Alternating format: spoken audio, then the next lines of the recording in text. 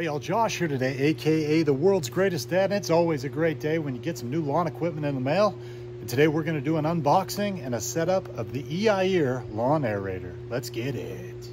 So when you pick this thing up, it's going to come to you in this nice triangle shaped box just like this. Looks like it's very well packaged and put together. So let's go ahead and crack into this thing. So we got our box all opened up. Let's pull everything out here.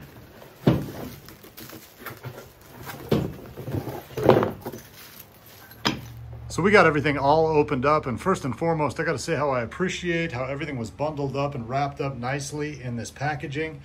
You'll see we've got the main piece right there. It comes with this nice little tool to help clean out the unit. There's all our nuts and bolts, as well as a tool to put it together. That's going to be our set of spikes. And there is where our hands go, and of course, finish off with this nice little instruction booklet. So for step one here, we're going to go ahead and attach these arms here using these nice Allen head bolts. Simply stick two of those through there. Stick our other body piece on. And we're going to take our nuts, put those on, then use our Allen wrench they provided us to go ahead and tighten them down.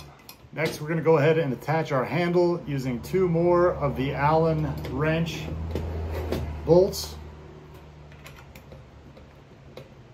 and a couple more of the nuts that came with it as well.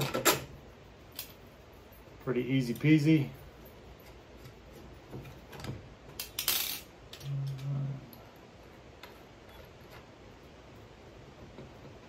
And we'll go ahead and tighten those down as well.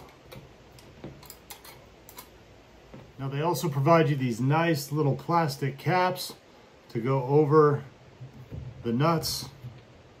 And that just gives it a really nice clean look. Also make sure that you won't catch yourself when you're using this thing.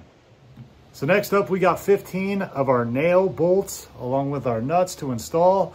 And I love they gave you this nice little tool right here. So basically you can just take your nut, slide that in there. This goes all the way up, and you'll be able to snug those up nice and tight. As you can see, this is pretty fast to get these things on. And then when you want to tighten them up,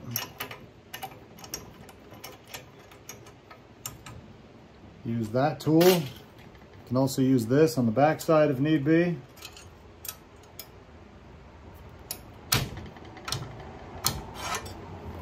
And we're nice and tight. Let's get through the rest of them.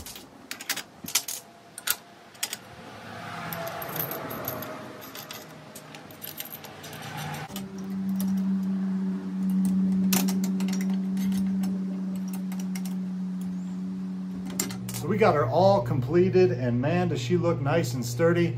And I'd say between unboxing, reading the instructions, unpacking everything, and putting it all together, it took me 5 minutes tops.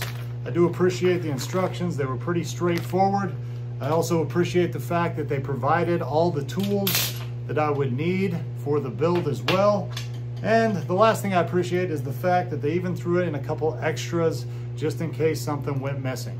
So I'm going to do a full review here in the future after I play with this thing for a little while and see how well it works. But at least now you know it's easy to put together and something really anybody can tackle. Hope that helps you out.